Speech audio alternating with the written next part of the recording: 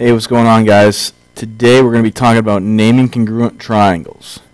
Here it's important that we get the letters of each triangle in a corresponding position so that we can say that the corresponding parts of the congruent triangles will match up. So let's take a look at triangle ABC. The question is, what triangle is ABC congruent to? Here we want to make sure that the corresponding parts of the triangles will match up.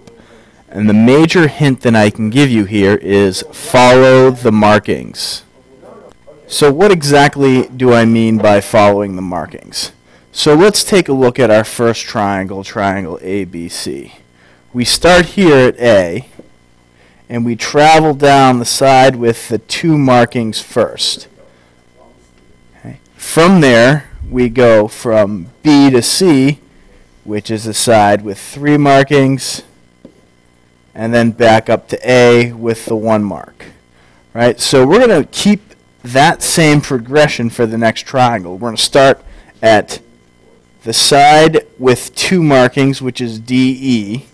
We're going to go from 2 markings to 3 markings back up to 1 marking. So triangle ABC is going to be congruent to triangle DEF.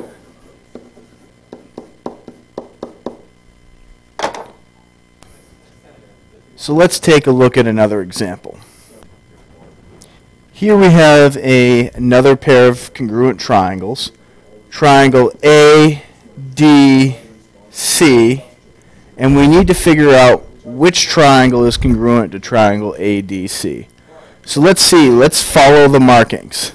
We start here at A, and we travel down the side with 1 mark, or 1 congruent hash.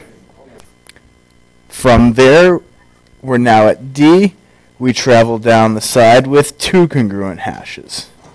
So looking at our second triangle, we start with the side with 1 hash and then move towards the side with 2 hashes. So we know that it's going to be some form of C and B. So we're starting here at C. We're going up the side with 1 hash to B, and then over to the side with 2 hashes, which takes us back to A. So triangle ADC is congruent to triangle CBA. And we did this by listing the vertices as they correspond to each other. Now I will give you a problem to try on your own for homework.